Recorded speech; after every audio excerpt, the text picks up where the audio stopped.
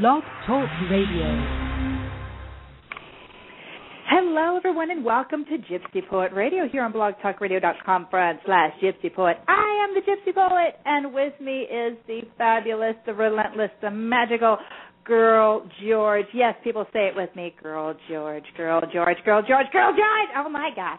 Oh, boy, have we got a guest. And she hit home with me. Oh, my God, she hit home with me. She has brought onto the show a wonderful guest who plays none other than one of my most favorite instruments in the world, which I play, live and breathe, the keyboard, the piano, the 88, the wonderful Rick Durrett. Everybody with me? Yes, I'm here. Hi, Good, Rick. How are awesome. you? Hey, George. How you doing? How's the weather in Nashville? It's a little warm. It's cold here in San Francisco, Berkeley. Oh, yeah. Okay. Well, yeah, it gets chilly out there. Well, it gets hot for a couple of days, and then the fog comes in and gets cold for 2 days, so we go back and forth. Yeah. Like Mark Twain said, what was the coldest winter he ever spent? Was the summer in San Francisco? Yep, that's us. Right. And Nashville, it gets real hot and muggy, doesn't it? Yeah, it does. We've got a lot of humidity down here. Yeah, we used to have an air conditioner in that little in that carriage house that we had downstairs. So I slept downstairs and Star was upstairs because I had the air conditioner. Oh. Yeah. It gets muggy. I've got the air conditioner going now. We've had to turn them on this week a little more, a little earlier during the day now. So you knew Star and her husband Steve, right? Hostak? Yeah, Steve Hostak. Yeah, Steve and I did some work together with an artist called James Talley. Yeah, he's a guitar player. He played guitar with us, and then she ended up marrying him. Yeah. Mm-hmm. I don't think I was back in Nashville at that time. I was still living out in California. Well, that was like in about 73. Oh, really? Oh, I didn't really know. Well, she got married to him before we went on the road to Stock Hook. We went on the road in 73. Oh, okay. And he played with us before that since about 1972. He was our guitar player. Okay, well, I joined... And before that, we had Carrot and Biff. You know Carrot, right? Oh, yeah, I know both of them, yeah. Oh, I love Carrot. I haven't been able to find him. He was in our movie, but I haven't been able to find him on the web. Biff is on the web. Biff is all over the web. Yeah, Biff is everywhere. And yeah, he's still in Nashville. Whatever happened to Lump, our bass player? You know that black bass player, Lump? Yeah, I remember him, but I don't know what happened to him, because I went great. back on the road in 74. Yeah. Who did you play with? You played with a group called Cove that did the music for that movie Billy Jack, or yeah, it was a group called Coven. 110 Soldier. 110 Soldier. Was the movie 110 Soldier, or was it Billy Jack? It was Billy Jack. The title song was named 110 Soldier. Uh-huh. And the group's name was Coven. Uh-huh. And we did that, and we had a couple other albums out. We were pretty much an underground band out there. Well, that was a really famous movie in the hippie era. Was that? Oh yeah, it was a cult classic for sure. Yeah. I didn't even realize it till just a few years ago, you know. Oh, I always knew that, but I didn't know you were in it. See. Yeah. So what got you started playing the piano? I started playing the piano when I was a kid. My dad was a piano player too, and he used to play with big bands. He did. He was Dinah Shore's band leader for a couple of years, and he worked with Woody Herman and Snooky Lanson and Dorsey Brothers some, and then he had his own band here in Nashville. He had a 16 or 17 piece band, I think, and so I got that from him, because I used to sit and watch him play, and I can remember that I was so little I couldn't even see over the tops of the keys, but the keys going up and down really fascinated me. And as a childhood memory I've got, and I wasn't even tall enough to see over the keys at the time, but I just plunked around on it, and then one day I hit two notes that sounded real good together, and I was hooked at that point. And then how'd you get out to the B3, I just when I got out of high school, Well, the organ was starting to come in when I was in high school, and all I could get a hold of at the time was an accordion, so I had to play an accordion.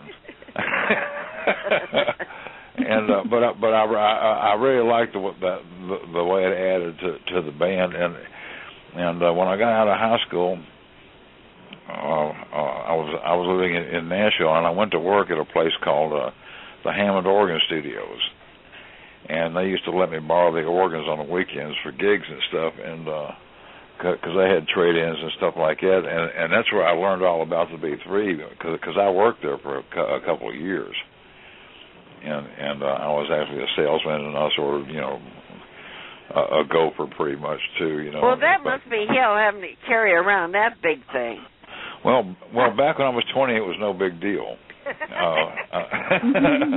I would carry that and two Leslies and a couple other keyboards too. I actually had to buy a van just to transport my equipment in. But it was. I mean, the band didn't like it too much when we had to go up and downstairs, and everybody had to carry that thing because it weighed a ton. But we did, and like I said, I didn't mind it then. But it's a different story now. So how did you start playing with PG&E? Now that band was the first time I seen them. They were playing with Joe Cocker as a filmer. The first time I seen Joe Cocker, right? And that was the most amazing show I ever seen. That whole show was just awesome. Joe Cocker, oh my God! Now you brought that up. No, he didn't play with him at that time. He played with him after that, but he played. Yeah, with I was still with Covenant at that time. But I met them when I was living out in L.A. And we all got to be friends, and we jammed together and stuff like that. And then when I moved back to Nashville, they came through and did a show, and I went down to see them, and they said they were looking for a keyboard player. I wanted to know if I wanted to join the band. I said, sure. And so that's how I got hooked up with them. The guitar player actually still lives in Mount Juliet, Tennessee, which is about 30 miles from where I live. How long did you play with them? I played with them for a couple of years. We actually had a PG&E reunion here in Nashville about 3 years ago, and it was a lot of fun.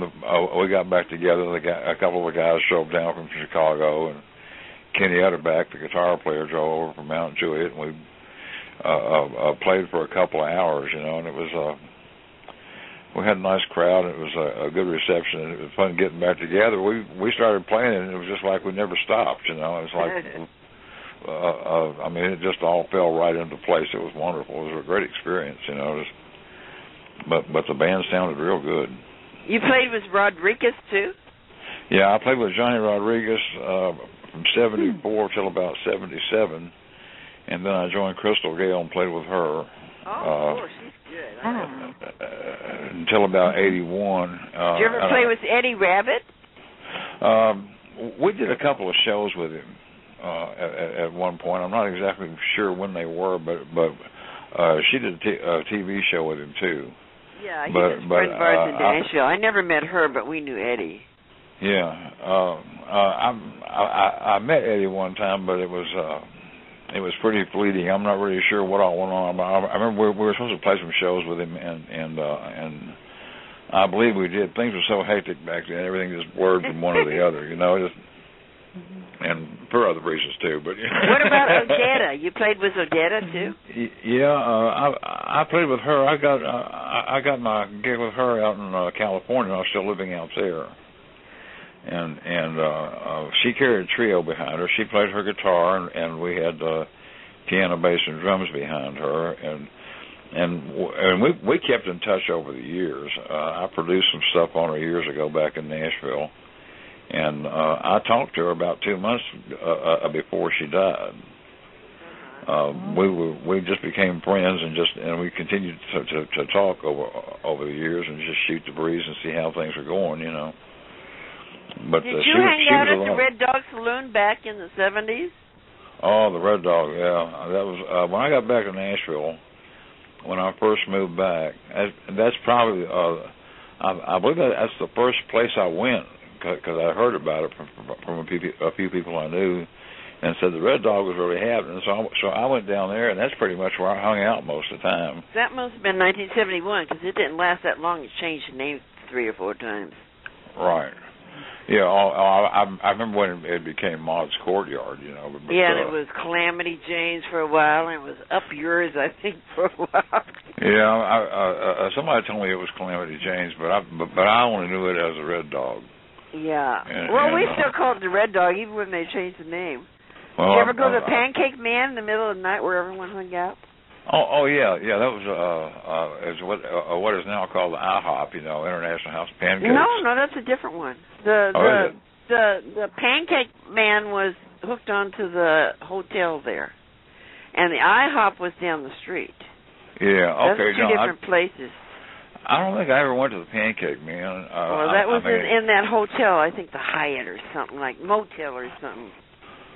Okay, I mean, there's a possibility that I did. It just depends on what kind of... And it stayed open all night. Everyone was there after the gigs and after the sessions and DJ Fontana, Elvis. Right, yeah, it just depends on what time of night it was, whether I'd probably this is 2 in the morning. 2 in the morning, the all-night crowd.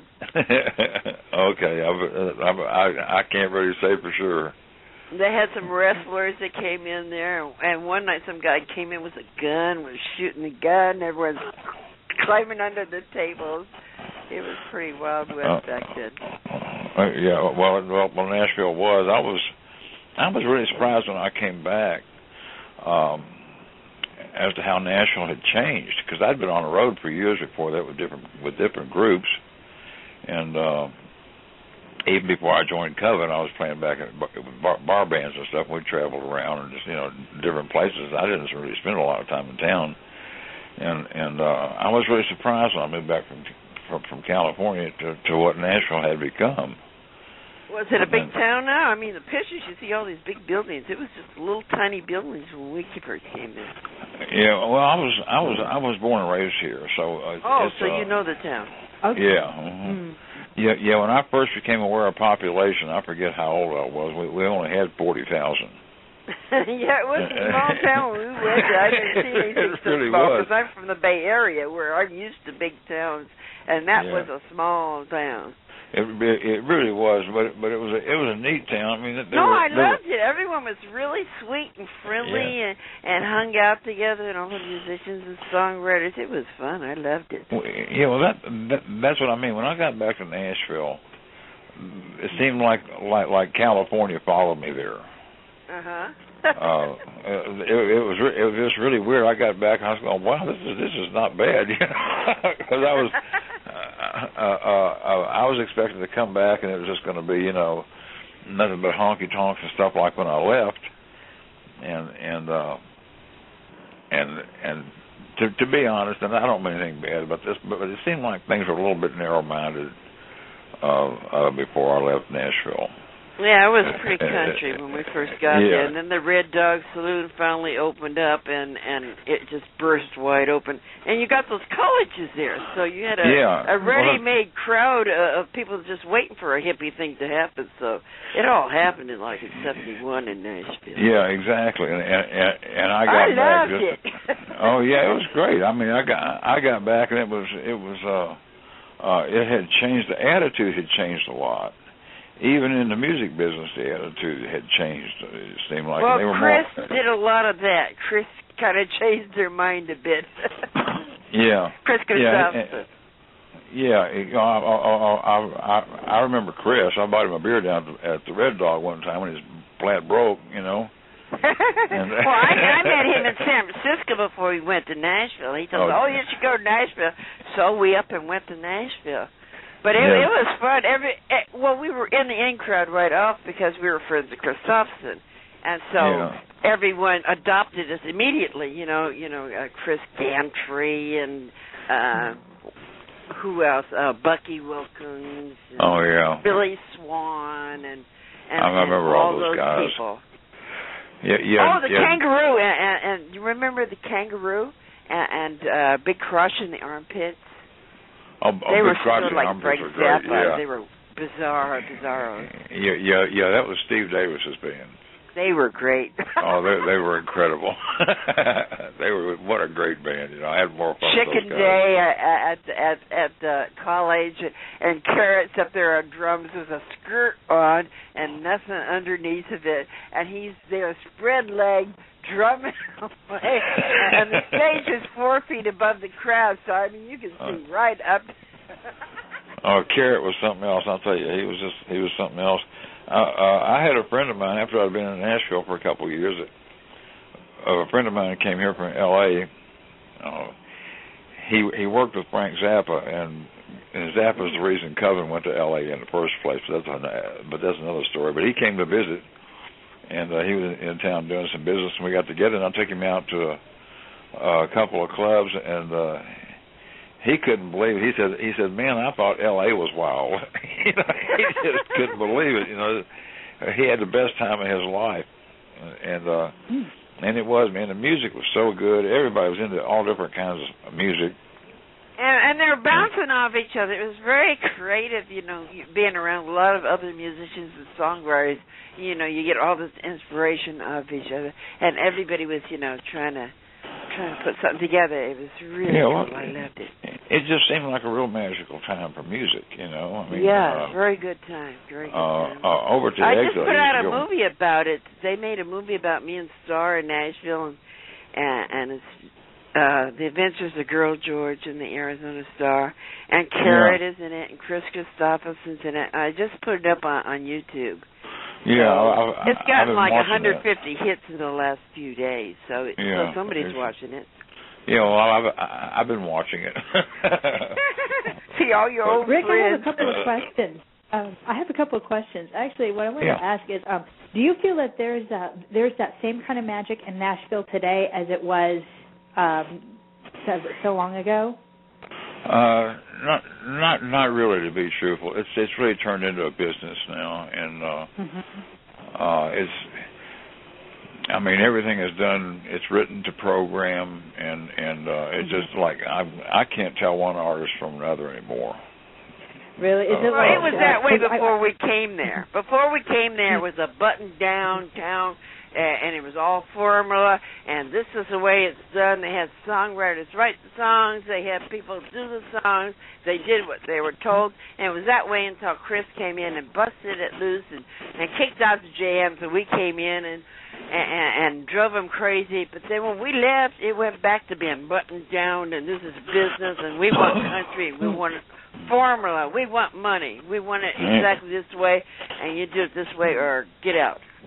But I'm not there anymore, so it don't matter. So basically what you're telling me is like, since the Outlaws left, everything just went back to the way it was. That's what it sounds like. It's always that way. There's always a breakthrough, just like when punk broke through, it breaks through, and it's like wild and crazy for a while, then the establishment comes in and sticks their foot down and says, no! Well, at the risk of pissing off a lot of my friends here in town, Nashville seems to be a city of followers, and it's like back when Nashville was in its pop stage. It was fine. We know they were trying to do pop music and stuff, and some of it was really good. And then one day Randy Travis comes out, and all of a sudden pop is gone, and everybody's looking for another Randy Travis and a guy with a cowboy hat. And then Leanne Rhyme comes out, and everybody was looking for a 13-year-old girl to sing. You know, it's just like, and it's probably like this in rock a lot too. But I've noticed it more in Nashville, maybe because I'm from here, you know, and I've been involved in the business all my life. But that's just what it seems like to me. And, well, that's the way it is. It's just something pops out, like when rock and roll first came out, and it's the freshest and the newest thing, and everyone's doing something new, and then the company comes in and melts it down and makes it a formula, and it's just blah, blah, blah. And then something else punks through, like, the Beatles come through and do something different, and then it melts it back down, they pull it back down, and they give you disco. No more live music. Just disco and drums and machines. And then something else, punk goes through, or the outlaw movement goes through. But it's only short periods of times that artists break on through from the underground, like hippies. But it only lasts like a couple years, 3-4 years, and then the companies come down and put it formalized and kick out the crazies. Yeah, well, I mean, there's a lot of people here that have been complaining about that because the stuff that they're putting out nowadays, most of us don't really consider country. Yeah. But we consider, I call it bad rock from the 70s is what I call it. Yeah, it seems that way. They add a fiddle and steel to it and call it country. Kid Rock came out, and he came out of the punk era. Not punk, but rap. He was doing rap. And now he's doing country. Actually, I like the sound of him, but I can't stand looking at him. God, he looks so awful. Disco seems to resurface for a couple of months when there's nothing going on and everybody's trying to figure out what they want to do next, A disco would come back every so often like that, and it seemed like they would have a new flurry of artists come out, and everything would settle down, and all of a sudden disco would start climbing back up for about a month or two, and then it would disappear. They got to find something else to copy. Somebody will break through, and then everybody will copy it. Yeah, they got to find something to kill some time while they're trying to figure out what the next big thing is going to be. Yeah. But so they can copy that. Yeah. So we did discover that disco really moved to Europe. We're at France. All over. We went to some places over there, and they were playing all that stuff. It was just all disco, and that was just a few years ago. So Japan, I think, likes disco too. Yeah, I've only been to Japan once, and that was back in I think 1969 or 1970. No, I'm sorry. It was not 1979. That's when it was. It was World Song Festival. And they had this Japanese band that was opening up. Well, they were a pretty big band in Japan, but it was like the Japanese Rolling Stones. I mean, they had these guys copied down to a T, and it was just amazing. They really were. They were really good. They just did a lot of Stone stuff, but it was all in Japanese, of course. And but they were pretty good. It was a different experience for me. Who all have you played with that we would know? I played with Jerry Reed and Johnny Rodriguez, of course. Johnny and I still do a little work together every now and then. Rodriguez, right? Yes, And I played with Crystal, and I played with Mel McDaniel for a while. And I did a little work with Ben Vereen. I worked with Sharon Cobb and Tex Cobb on a record for him. It was actually a title song for a movie called Buy and Sell, and just different acts like that. I worked with Buddy Holly's Crickets for a while, and yeah, we had a good time. We had a lot of fun together. They were some good guys, and just different groups like that. And I got into doing a little bit of production and stuff, some things on my own, but that was about it. I was lucky to have some good artists. I got with some good artists that I really enjoyed working with, and you hear a lot of horror stories about some of these artists, and I was just lucky, I guess, that I didn't get with any of those. The ones that I had, I really enjoyed working with every one of them. And that's awesome. Where at in California were you at? Were you in San Francisco or L.A.? No, I lived down in L.A. I was there for about 12 years. I like L.A. Yeah, I did too. We lived in the Hollywood Hills right behind Grauman's, which is now in Mance, I believe it is. Oh, I know where it is. I live in Los Feliz. It's right down the street. Oh, I was going to ask, are there any projects that you're working on currently? I've got one possibly coming up next month, but I'm really just sort of taking it easy now, just going out and playing a few weekends here and there close by the house, and I just play to go out and have fun anymore. You know, it's been nice getting back and just having fun playing again, and not worrying so much about the money. You know, I'm not really working on much. I'm about semi-retired, I would say. I mean, I still go out and play and do a couple of things for a few people. You're a father, aren't you? Oh yeah. Father's Day. Well, thank you very much. I've got. I had 2 sons and a daughter, and one son and my daughter gave me grandchildren, and I'm a granddad now too. But they just really been the joy of my life, and probably the biggest reason I had to come off the road. You know. So they're all in Nashville. Your grandkids. No, actually, we're still scattered to the wind of the winds, the 4 winds. And my daughter lives in Key West, Florida, and my son lives in New Orleans. And he's been down there for about 10 years. He works at WDSU. He's a digital media manager, and he's been there for years. And he's doing great. He's won some AP awards and stuff. My daughter has her own accounting firm in Key Largo. And needless to say, I like going to visit either one of them. They live in some pretty neat places. The best time is in the winter, of course. Yeah. So that's. Yeah, I guess it gets hot there in the summer. Oh man, it gets unbelievable in the summer. I mean, if I'm going down to visit, it's usually in late fall or early winter. That's the best time to go, you know. So you don't see the grandkids that often, huh? No, I'm afraid not. My daughter's thinking about moving back up to Nashville at some point, and which would be great because I love seeing my grandkids. I love seeing her too, you know. But my grandkids are great. I just have so much fun with them. Well, I live with my daughter and the grandkids, and I take care of them when they go to work. So I see mine all. I got a girl and a boy, 6-year-old and a 3-year-old. Oh, lucky you. Yeah, and then when they go, I live downstairs, they live upstairs. So when they go to work, I have the grandkids. So I see them all the time since birth. So we're pretty close. I only had one kid, one girl. Oh.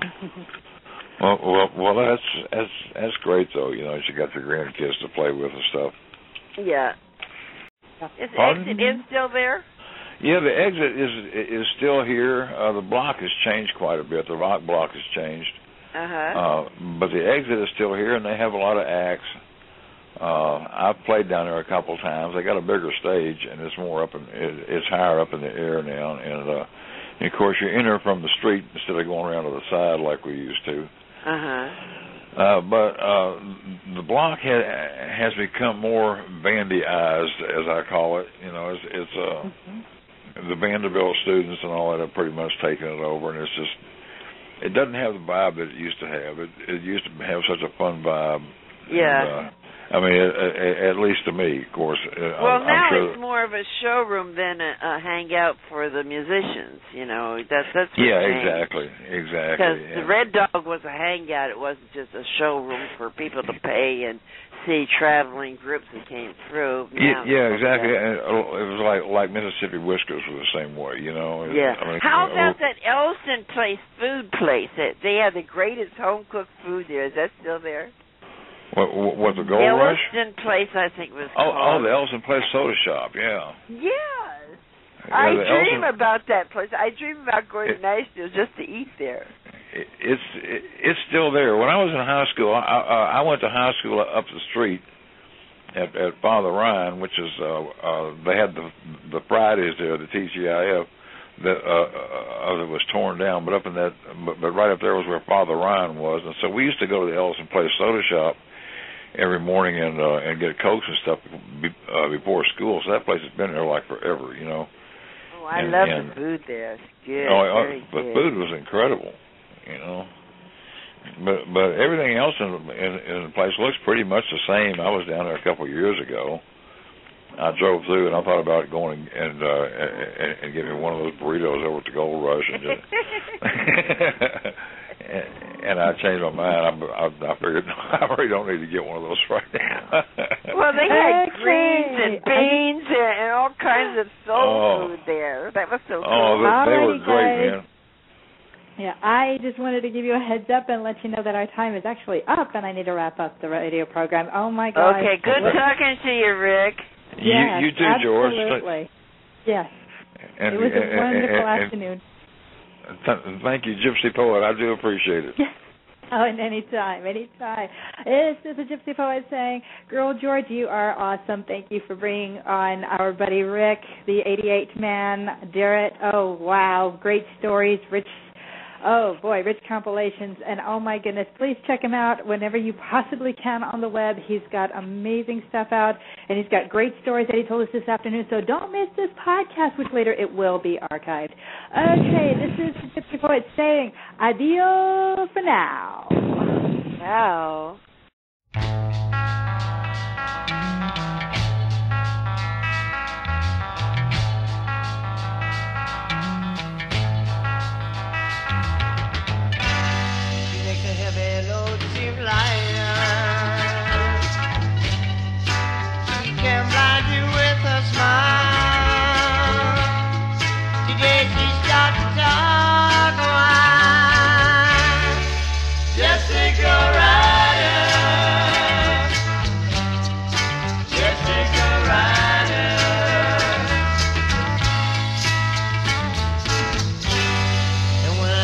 Down beside her, she reached out and held my hand, made me feel like a man. Jessica Ryder,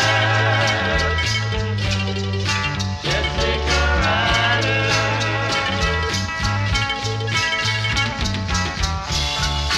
Deeper inside.